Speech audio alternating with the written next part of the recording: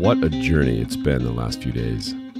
Since the day we left Panama on our way to St. Martin, so many issues have been revealed. Water's soaked my bed. When you sail the open ocean, you know anything can happen. Even if the weather forecast shows a great window, this can turn and surprise you with much stronger winds and much bigger waves. Then there's the boat. Unexpected leaks, broken steering, broken autopilots. In addition, this time we have to face our beloved crew's seasickness. Puked on day one, puked on day two, puked even today. Not being able to do anything on the passage and having difficulties even keeping food and water in. We're forced to make a decision. So I'm getting off in Santa Marta. Today is day 3, actually. I didn't film it all yesterday because it was a horrible day. There's not a really good way for me to start this back up, so I gotta explain to you what happened yesterday, and then I can explain to you what happened today. So yesterday, the first full night had us going north and getting into the trade winds, and as we were going north, we had a really good sea state, and we were flying. We were doing like 9 or 10 knots. The problem was, as soon as the morning kicked in, the sea state was huge. It was probably 4 meters, which is about 12 feet. And it was just too much to try to beat against. So I decided to tack and go over towards Colombia, which was a great move because the sea state and the waves and the wind got even stronger after that, according to the forecasts. Fast forward to today, we've been going along this course for about, I don't know, 12 or 13 hours, 14 hours. We're right next to Colombia now. Well, we're about 50 miles off the coast, and we're motoring up the coast because the trade winds, they come around the mainland of Colombia and they wrap around it and start going to from the north to the south. So we're basically motoring right into the wind, and we've got a fishing line out, and we've been motoring for probably 3 hours, 3.5 hours, and we've made really good time. We're making 7 knots against the wind, which is really nice. It's nice to have a big boat. It's not very comfortable. The crew's not feeling too good. Anna's sick. Steph is sick. Joe? I'm alright, I feel great. Joe feels great. Nothing to complain about that. I mean, it started off, I was a little rough. Going down in the cabin when we first started going, I was getting a little sick. But like being out here now, especially when the sea states calm down a lot, I'm feeling alright. Feeling pretty good. So, yeah. What about you? My happy face at the moment. It's not a happy face at all. Tell us how your sail has been so far. Oh, just amazing. Puked on day 1, puked on day 2, puked even today after the mango. Ah, you puked up the mango. Yeah, the waste of mango. Yeah, waste of pineapple, waste of mango, waste of food. So now I'm just drinking water and eating crackers. Lunch and dinner. You know, I made soup. I did make soup. You can try some of that. Maybe it'll be good for you, maybe not.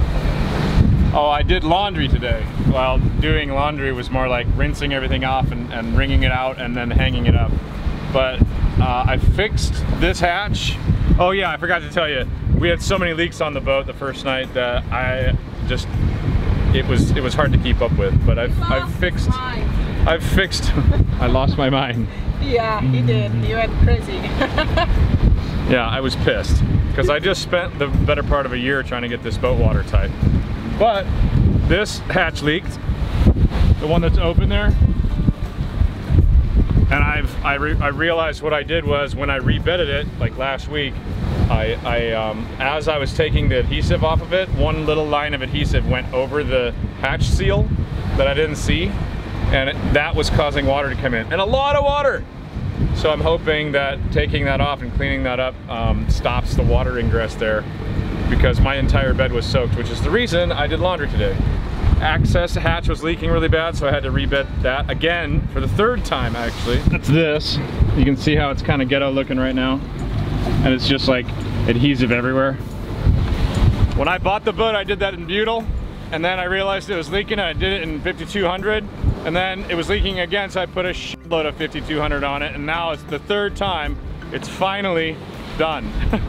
It's not leaking anymore, but because we're taking big waves, and the waves are hitting the front of the boat and coming down this channel and then coming over here and coming down, down, down, and just washing over the back of the boat. Like all this water is coming this way, all this water is coming this way. It's coming over this hatch and this, and then over all the new teak. The only thing that's not fixed right now is the front window. I didn't get a chance to fix that before we left, but that's got some silicone on it and it's not leaking. I had to repair the bilge pump. I had to repair, mostly leaking. I had to rebuild one of the winches. But now I'm ready to go, and I'm ready for the stronger trades that we were in yesterday morning. Now that I'm motoring up the coast, we're gonna end up hitting those and kind of eating it in the face. But this time, it's not gonna be so hard and heavy, because now they've diminished a little bit. A couple of days ago, they were about 28 to 30 knots, and when we get to them, they'll be 23 to 25 knots, which doesn't sound like a lot, but it is a lot. It's a big difference. I'll show you downstairs on the weather routing as soon as I get the motor stopped, probably tomorrow.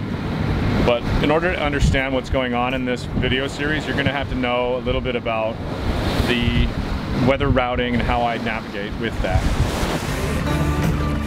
If you're looking for some crazy, everybody's standing in a line for the coastline. You can come on over, we can take the roller coaster.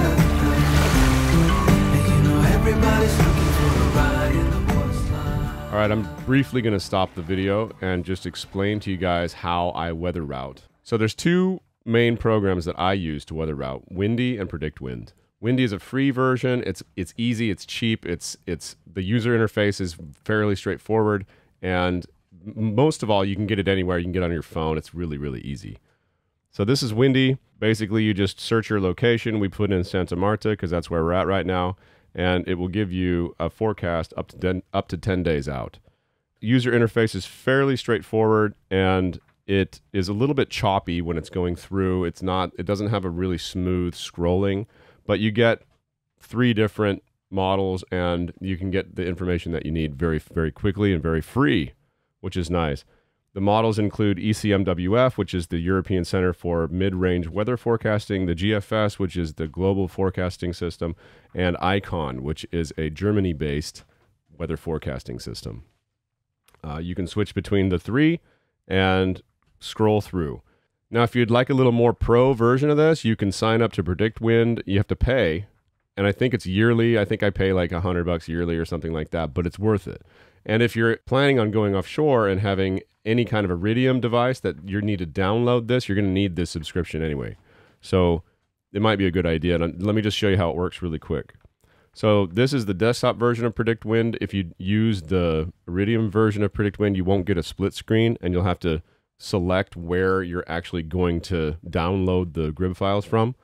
But Predict Wind has a really cool user interface because it's super smooth. When you push play, it very smoothly transitions and gives you a really good overview of how the wind is going to act for the next few weeks. So basically what I'm looking at is I'm going to use the European model and the GFS model. There's a couple other ones that Predict Wind uses. Predict Wind has its own algorithm, and PWG is the Predict Wind GFS, and then PWE is the Predict Wind ECMWF. Spire is a satellite-based system. It's pretty cool. You should, if you don't know what it is, just go ahead and look it up. I think they have like 80 satellites, and they're supposedly number 2 in accuracy behind ECMWF. And then UCMO is a UK-based weather routing. I'm just going to use the European and the American model, the ECMWF and the GFS, and we're just going to compare them. I'll slide through and I'll see if anything kind of pops out, right? This is like an overview, like, oh, okay, I need to make a passage. What's the wind going to be doing for the next 10 days? Looks pretty steady. Looks like it's going to get a little more powerful on Monday, Tuesday. Both of these models are matching. If you can, if you're on your desktop and you have internet, it's good to look at all of them before you leave. So if you're going to go for a longer passage, or you really want to understand how all this weather works together, you're going to have to zoom out. And that's the most important thing. You need to have a macro view on how the weather works in the Atlantic or in the Pacific or in the area that you're at. So we're just going to zoom out till we can see most of the Atlantic. And you see that right now, this is today, there's 2 systems. One is right under Greenland, and one is off the coast of the States in the East Coast. So as we scroll forward, you'll see the systems merge. Now it's one big system right in the center of the North Atlantic. And this system, everywhere around it, there's no wind at all. These big storm systems, they suck up all the energy. And then there's not a lot of trade wind action going into the Caribbean. So while that storm is going across the Atlantic, it's sucking up all of the energy for hundreds and hundreds of miles, and you're not going to get the good, solid trade winds in the Caribbean that you're used to. Now, as soon as this thing leaves, watch. There's Sunday, Monday. Remember Monday and Tuesday? It was going to get a little stronger. That's right when that storm dissipates and another storm is being created over by the eastern seaboard of the United States. And now we're seeing red down in the Caribbean. And that's how it works. That's how it works in the Pacific, too. They roll up on the North 40, and then they feed the trades coming into the Pacific. So my suggestion to you is zoom out, watch the trades for a little while, and see what's going on. And the more you watch, the more you'll see these patterns, and you'll understand what's going on. All right, that'll do it for this week. I hope you learned something. Tune in next week when we arrive to Santa Marta for some fun, and we get to see what happens on the rest of this crazy adventure.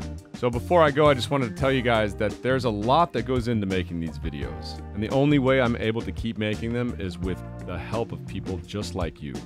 For as little as $1 a month, you can go on to patreon.com/SVZingaro and become a member of our crew and help make these videos possible. Please go check it out, sign up, and much love to all my current patrons and all the future ones. Peace, love.